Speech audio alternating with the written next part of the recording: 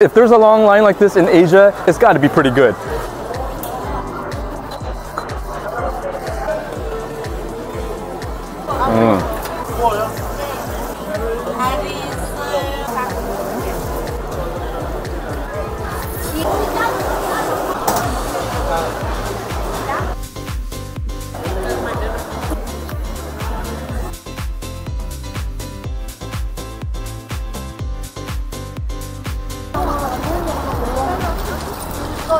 Hello from Seoul, Korea, the country's capital with fantastic shopping and some of the most amazing food known to mankind in every street, alley, and corner of the city. Now, no trip to Seoul is complete until you visit at least one major night market. So tonight we are at Gwangjang Night Market, and we're going to be eating as many popular Korean street foods as we can and sharing that with you in this video. So if you love the street food scene and you're longing to visit Korea, come along and stick with me until the very end. Let's do this!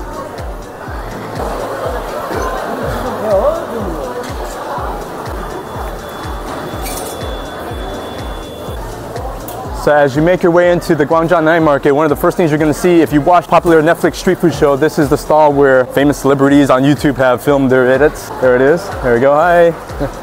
So depending on the time of day, there's actually quite a few stalls that are actually already closed. It looks kind of dead when you first come in through the main entrance, but as you make your way deeper into the night market, it becomes much more lively. I think this is where all the locals and tourists alike, like myself, are actually coming to get their fair share of street food. So there's a lot to eat. You can see there's different stalls.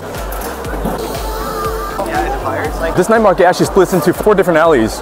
So there's the main center hub where everything interconnects. There's tons of different options to eat. Looks like a lot of them serve the same things. There's like tteokbokki, dumplings. Wow. And so we came across a stall here where there's actually a live octopus tank. So I may have to sit down and try some of that in a bit. I've always wanted an octopus leg to crawl around my mouth.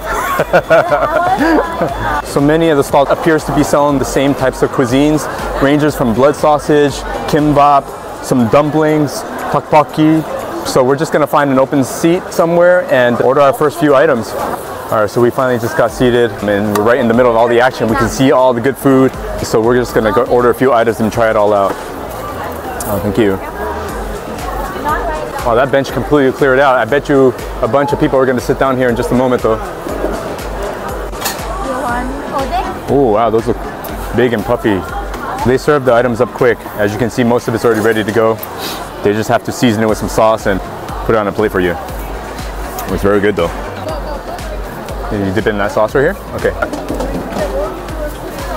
A little bit tart, a little bit sour. I think that's the sauce is what gives it that vinaigrette type. It's just like a salad dressing. So what kimbap is just rice wrapped around strips of carrot and daikon and some seaweed, and it gives you this dipping sauce. It's like a vinaigrette sauce. Pretty good. I don't think there's any meat in it though. In all honesty, it's like a California roll without the imitation crab. And like I said, that bench got filled up very quickly. It was only empty for a split second. All right, so we're digging into the tteokbokki next. These are some of the biggest rice cakes I've ever seen. Most of the ones I've had are like just, feels like a third of the size here. Ooh, that looks hot and steamy. Gotta be careful. You put the whole thing in your mouth? So my wife made the mistake of putting the whole thing in her mouth, and if you look closely at this tteokbokki piece, it's actually steaming hot, piping hot, so I can't leave her hanging. I gotta do the same thing. Wow, that's chewy. Very sweet, a little bit spicy. Not as spicy as some of the other ones I've had though. Good. That's like a jaw exercise. You can see my jaw muscles kind of like flexing. I feel like these 2 pieces of tteokbokki is just like the equivalent of a whole little cup that I would buy at another night market. You definitely need something to drink. Because that chili paste that they smother that tteokbokki in it, wow, they're like stuck to my teeth right now. All right, we're going back to the kimbap here. Not every piece has this special leaf here. This is a Korean herby type vegetable, and it's got a really interesting taste in that it leaves a flavor of like toothpaste in your mouth, but it's really, really good. I eat it typically with Korean barbecue back in the States, all right? Yeah, with the leaf it's actually better. Yeah, I wish every piece had that. Kind of balances out that tartness.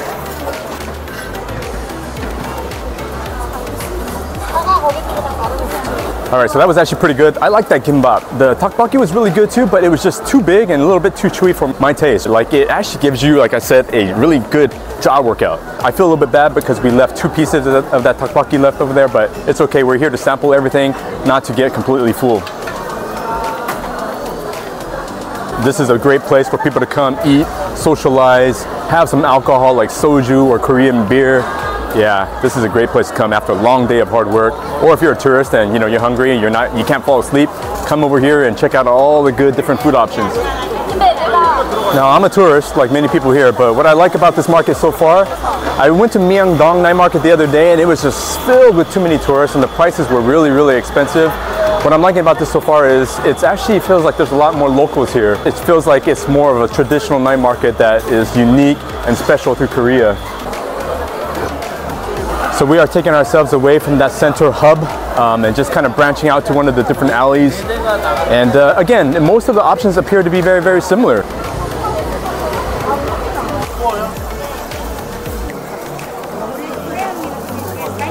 As we were making our way down the alley, we saw a long queue for this particular stall, and I think what they sell is mung bean pancakes. Just follow in the crowd and we're gonna wait.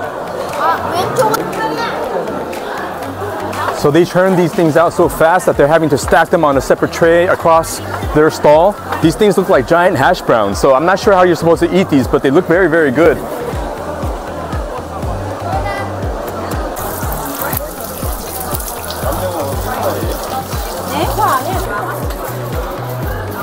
All right, so we just got our single portion of mung bean pancakes. It looks very, very good. They actually give you a sauce with it too, right? Yeah. It was fresh and crispy, like a giant hash brown, like I said. It's very, very oily, and they don't give you any utensils, so you kind of have to just dig into it with your hands, I guess. Oh, it's not too bad. Okay. Yeah, you get the right spot. It is steaming hot still in the innards. There we go. Pretty plain though, without the sauce. Very crispy. Very tender on the inside, just like a hash brown, like I said. But I'm gonna try, the flavor is a little bit bland for me, so I actually gotta add some additional sauce to it. All right, so we're adding a lot more of that sauce because, again, I think that's what makes the dish itself, right? It needs to have some additional flavoring. So I'm gonna go for this one. We kind of drenched that a little bit with that marinade. Hopefully this bite is a little bit more pleasing on the palate. All right, got a much bigger piece with all that marinade. Try it out. I'm burning my finger, but it's good. It's much more sweet and tart. Some bean sprouts and green onions in there too. Make sure you pack plenty of napkins when you come to this market.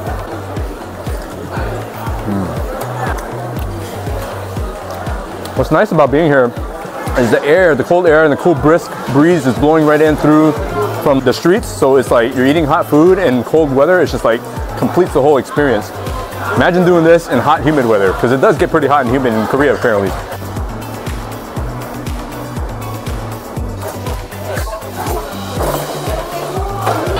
So behind me appears to be a tour group. I guess this night market is quite popular that tours actually come here as well, like tour groups specifically as part of a package that you would pay for when visiting Korea.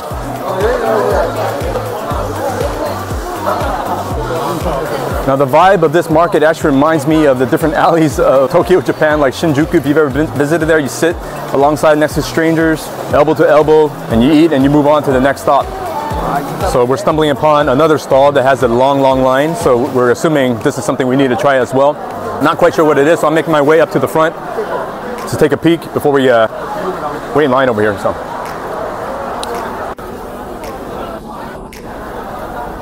So we asked some questions. I don't exactly know what we're waiting in line for, but my wife and I, we have pretty adventurous palate. We're gonna give it a shot either way. Looks, if there's a long line like this in Asia, it's gotta be pretty good.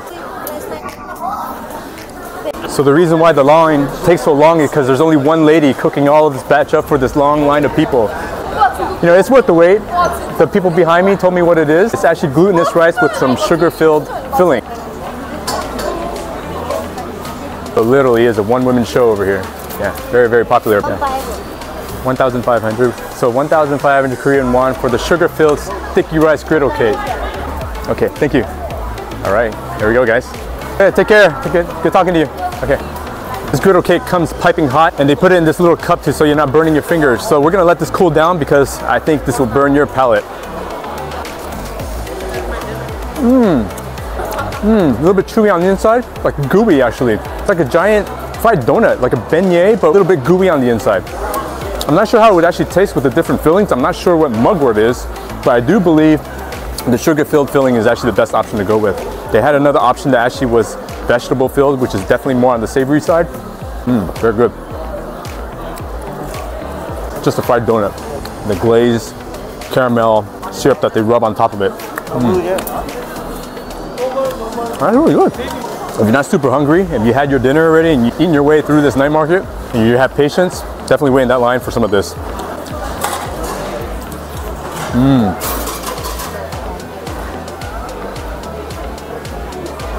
All right, so we were waiting in that line for the griddle cake for so long that our appetites actually came back. So we actually decided to sit in this main center of the night market, and we ordered some japchae and some fish cake with seaweed soup. So it's actually something that's gonna help fulfill our hunger as we're waiting in that line. All right, there's the japchae right there.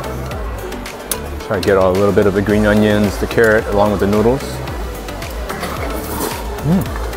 That was really good. It actually doesn't really have that strong of a sesame flavor that I'm used to, but pretty light overall.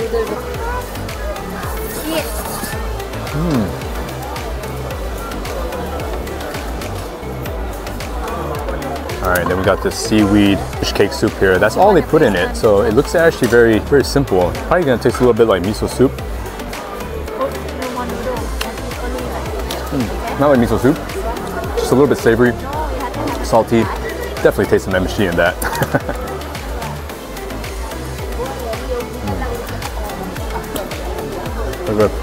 Not as bouncy, kind of just dissolves in your mouth a little bit.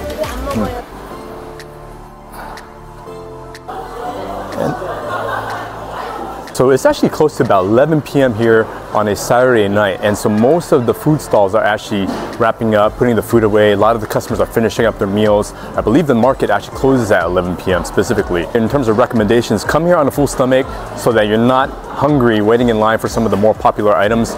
For that griddle cake, we actually waited for about 45 minutes just for that one piece.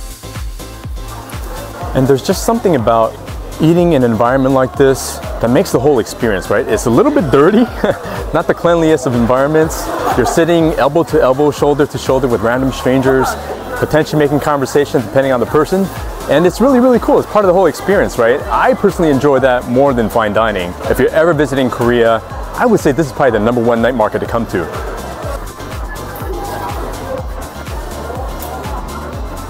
So if you enjoyed today's video, do me a favor, click the like button. If you want to follow us on our food and travel journey, subscribe to my channel.